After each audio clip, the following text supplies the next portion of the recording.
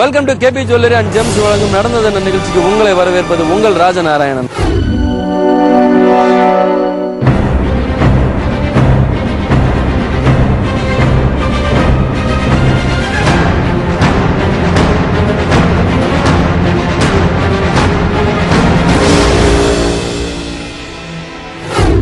ஆண்டுகளுக்கு முன்னாடி சமாதி நிலைக்கு போன ஒரு பெண்மணி மறுபடியும் நடமாட முடியுமா? மறுபடியும் அந்த தத்துவமான அந்த உருவத்தோட அந்த காட்சிகளை பார்க்க முடியுமா? அப்படி ஒரு வித்தியாசமான அமானுஷமான ஒரு தேடலை தேடி தான் இன்னைக்கு நான் இந்த இடத்துக்கு வந்திருக்கிறேன். நீங்களும் என் கூட வாங்க. கன்னியாகுமரி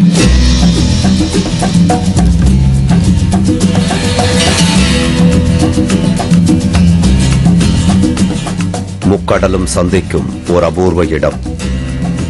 ஆன்மீக அனுபவத்துக்காக தமிழகத்தைச் சேர்ந்தவர்கள் மட்டுமின்றி வட இந்திய மக்களும் குமரியில் அலைந்து திரிந்து கொண்டே இருப்பார்கள்.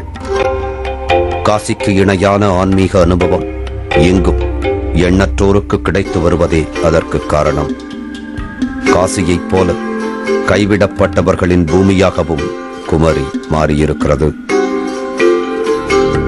குடும்பத்தினரால் பராமரிக்க இயலாமல், யார் எவர் என்று தெரியாமல் ஏராளமானோர் இங்கு விட்டுச் செல்லப்படுகிறார்கள். 1970களில் குமரி வீதிகளில் பிச்சையெடுப்பவராக கருதப்பட்டவர் இந்த பெண். ஆனால் விதிவிலக்காக பின்னாளில் இவர் மாயம்மா என்று தெய்வமாக கொண்டாடப்பட்டார். இவர் சாப்பிட்டு மீதமாகும் எச்சில் சோற்றை வாங்க காத்திருந்தவர்கள் ஏராளம். மாயம்மா எப்படி மக்களுக்குள் ஊடுருவினார்?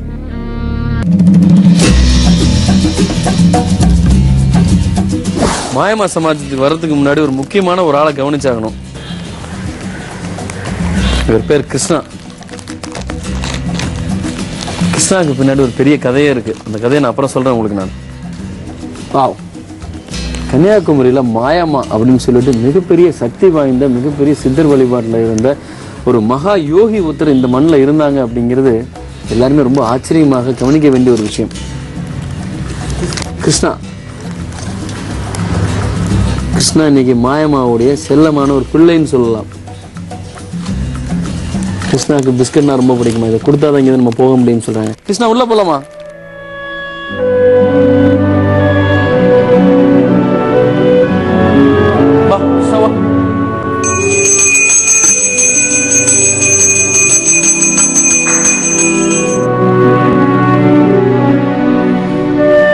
மாயம்மா இந்த சமாஜம் இந்த இடத்துக்குள்ள வந்த உடனேயே அப்படி ஒரு வைப்ரேஷன் என்னால உணர முடியுது. மாயம்மா இன்னைக்கு இருக்கிறது இங்க வந்து புகைப்படங்களாக இங்க இருக்கிறதா சொன்னாலும் கூட அந்த ஒரு புகைப்படங்களும் நீங்க கொஞ்சம் கூர்ந்து கவனிங்களேன். அவங்க எவ்வளவு சக்தி, எவ்வளவு ஒரு ஆன்மீக பவர் அங்க இருக்கு அப்படிங்கிறது உங்களுக்கு நிச்சயமா புரியும். அப்படித்தானே பெரியவரே? மாயம்மா உயிருடன் இருக்கும் போதே கட்டப்பட்டு விட்டது இக்கோவில். மாயம்மா சமாஜம் என்றழைக்கப்படும் இக்கோவிலுக்குள் மாயம்மா குமரியில் சுற்றித் திரிந்த காலகட்டத்தை நினைவுபடுத்தும் புகைப்படங்களை வைத்திருக்கிறார்கள். இது எப்போ சமையது? அங்கே இருக்கு, கடற்கரையில் இருக்குது. அவங்களுக்கு இப்போ என்ன வயசு? அப்போ அவங்களுக்கு 420 வயசு இருக்கும். 420 வயசா? ஆமாம். பூசாரி சொன்னது அதிர்ச்சியாக இருந்தது. படித்து பாருங்க. 420 வயசா? அவங்க 440 வயசுல சித்தி அடைஞ்சாங்க. அம்மா எனக்கு கொடுத்த சின்ன புத்தகத்திலிருந்து கிடைச்சது. மாயம்மா தன்னை பற்றி எழுதிய குறிப்பை இன்று அச்சிட்டு வைத்துள்ளனர். முக்கடலும் சங்கமிக்கும் கன்னியாகுமரி கடற்கரையோரம் ஸ்ரீ மாயம்மா. தபோவனம் ஸ்ரீ ஞானாந்தகிரி சுவாமிகளால் குமரியின் மாணிக்கம் என சுட்டிக்காட்டப்பட்ட ஸ்ரீ மாயம்மா. மாயம்மா குமரி கடற்கரையில்தான் பெரும்பாலும் இருந்துள்ளார். அலைகள் கரையை மோதும் சத்தத்தை கேட்டு லயித்து போய் வெகு நேரம் அமர்ந்திருப்பாராம். பின்பு திடீரென கடலுக்குள் விறுவிறுவென நடப்பார். கந்தல் துணி, அழுக்கு உடலுடன் அவர் இருந்ததால் பிறரது கவனத்தை மாயம்மா ஈர்க்கவில்லை என்கிறார் கேரளாவைச் சேர்ந்த இந்த நபர். அந்த ஓலை சீட்டு இருக்குல்ல? ஆமா ஆமா ஆமா ஆமா. அதுக்கு பின்னாடி அம்மா உட்காருது. ஓ,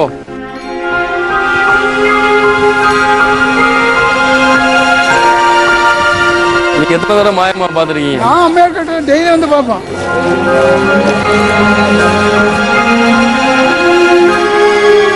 இந்த பாறை எது பெரியவரே? இல்லை பாறை இந்த இடத்துல கிட்டத்தட்ட 25 ஆண்டுகளுக்கு முன்னாடி மாயம்மா இந்த இடத்துல தான் இருந்தாங்களா, இந்த இடத்துல தான் வாழ்ந்துட்டு இருந்தாங்களா. அதாவது இந்த இடம் தான் அவங்களுக்கு ரொம்ப பிடித்தமான இந்த பாறை பகுதி. இந்த இடத்துல இருந்துட்டு இருந்தவங்க உள்ள போய் சிப்பி, பாறை, பாசின்னு சொல்லி ஏகப்பட்ட விஷயங்களை சின்ன சின்னதாக அள்ளிட்டு வந்து தனியாக உட்காந்து யாகங்கள் செஞ்சுட்டு இருப்பாங்களா இந்த இடத்துல. ஆரம்பத்தில் மாயம்மாவை சுற்றி மனிதர்கள் இருக்கவில்லை. குமரி கடை வீதிகளில் சுற்றித் திரிந்த நாய்களே அவரின் அருகாமையை கைப்பற்றியிருந்தன. அப்பாவித்தனமும் குழந்தைத்தனமும் கொண்ட மாயம்மாவின் கருணை நாய்களுக்கே முதலில் கிடைத்தது. நாய்களை செய்போல் வளர்த்தா, பிள்ளை வளர்க்குற மாதிரி வளர்த்தா. சின்ன குட்டி நாயெல்லாம் குளிரும், அம்மா மடியில் போட்டு துணியை போட்டு குளிர் படாமல் இருக்கிறதுக்காண்டி குளிராமல் இருக்க வேண்டி போட்டு ஆவோ ஆவோ ஆவோ ஆவோ ஒட்டி சத்தம் போட்டு தட்டி விட்டுப்பாம்மா. நாய்களுக்கு சிறு துன்பம் ஏற்பட்டால் கூட துடித்து போவார் மாயம்மா. தான் ஒரு தெய்வப் பிறவி என்பதை கூட மாயம்மா ஒரு நாயின் மூலமாகவே வெளிப்படுத்தியதும் இங்கே குறிப்பிடத்தக்கது. அம்மா கடற்கரைக்கு டெய்லி போவாங்க, கடலை படிக்க போகும்போது. ஒரு நாள் போகும்போது ஒரு டூரிஸ்ட் பஸ்ஸு நாய் மேலே ஏறி உடல் வெளியில் வந்துட்டு ஓடி போய் அந்த நாயை எடுத்து மடியில் வச்சு உடலில் உள்ள தள்ளி மண்ணு கிடையாது, கையில் கிடந்த திருடா இருந்த கடவீதியில் கிடந்த மண்ணை எடுத்து அதுக்கு மேலே தடையினாங்க. கயிறு இல்லை, ஒரு வக்கீல் துண்டு கிடந்து அதை எடுத்து கட்டுனாங்க. நாய் ஒரே நிமிஷத்தில். அதை கண்ட பிறகு தான் கன்னியாரியில் மாயம்மா வந்து தெய்வ சக்தி படைச்சவங்கன்னு உணர்ந்தாங்க. அது வரைக்கும் அதுதான் முதல்ல கண்டுபிடிச்சது மாயம்மா தெய்வ சக்தி இருக்கு. பிச்சைக்காரின்னு தான் கன்னியாரில் சொல்லுவாங்க. அதாவது இந்த மூங்கில் நாற்காலி கிட்டத்தட்ட 45 ஆண்டுகளுக்கு முன்னாடி மாயம்மா பயன்படுத்தின நாற்காலியம். இந்த நாற்காலியை எடுத்துக்கொண்டு போய் கடற்கரையில் எங்கேயாவது ஒரு பக்கத்தில் போட்டுக்கிட்டு அமர்ந்துட்டு இருப்பாங்க அவங்க மாட்டி. இந்த நாற்காலியை சுற்றி எப்பவும் ஏகப்பட்ட நாய்கள் இருந்தது. அதாவது மகான்கள், யோகிகள், தவ முனிவர்கள் இவங்கெல்லாம் இருந்தாங்கன்னா அவங்களுக்கான சீடர்கள் இருப்பாங்க அப்படின்னு நம்மலாம் கேள்விப்பட்டிருக்கோம்.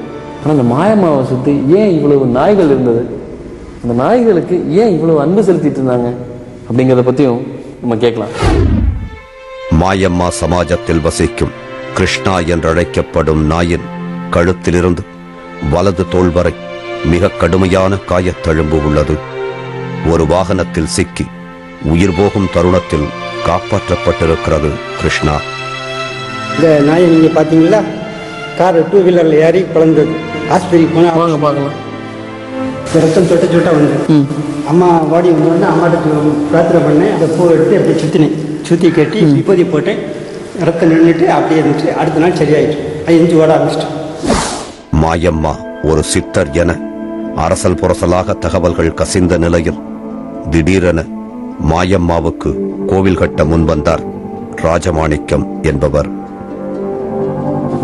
சத்குரு ஞானானந்தகிரி சுவாமிகள் தபோவனம். இவரை பார்க்க ஒரு பக்தர் அவசரமா வந்து உட்கார்ந்தாரு. அவர் கேட்டாரு, நான் இப்பதான் கன்னியாகுமரி போயிட்டு வந்தேன், அங்க அம்மனை தரிசிச்சுட்டு வந்தேன் அப்படின்னு சொல்லி சொன்னாராம். அந்த கன்னியாகுமரியில ஒரு பிச்சைக்காரி ரூபத்துல நாய்கள் சுற்றி இருக்கிற மாயம்மா அப்படின்னு ஒரு அம்மா இருக்கிறாங்க. அவங்க எப்படி உங்க கண்ணுக்கு தெரியாம போச்சு, அவங்கள போய் பாருங்க அப்படின்னு சொல்லி அந்த பக்தருக்கு சொன்னாராம். இந்த விஷயத்த பக்கத்துல இருந்து கேட்டுக்கிட்டு இருந்த ராஜமாணிக்கம் அப்படின்னு ஒரு தொழிலதிபர் தற்செயலா ஷாக் ஆனாராம். உடனே கன்னியாகுமரி கிளம்பி வந்து தேடினதுதான் மாயம்மாவை கண்டுபிடிச்சாரு. அவர் கண்டுபிடிச்சு வணங்க ஆரம்பிச்ச பிறகுதான் இந்த மாயம்மா வெளியில ரொம்பவே தெரிய ஆரம்பிச்சாங்க.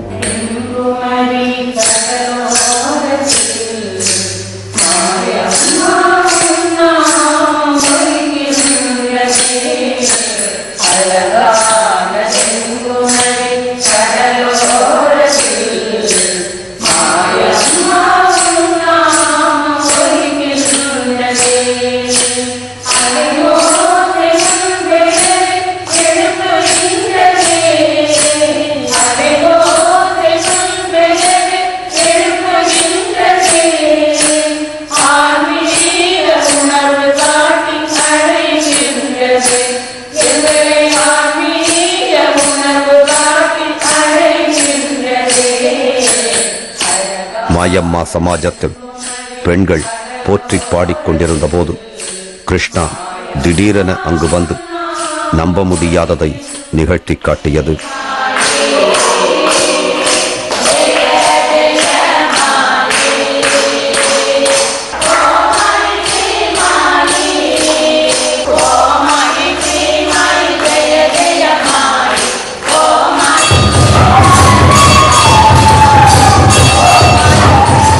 பக்தர்களோடு பக்தர்களாக கிருஷ்ணாவும் பரவசப்பட்டது. தனக்கு தெரிந்த வகையில் குரலை உயர்த்தி மாயம்மாவை வாழ்த்தியது கிருஷ்ணா.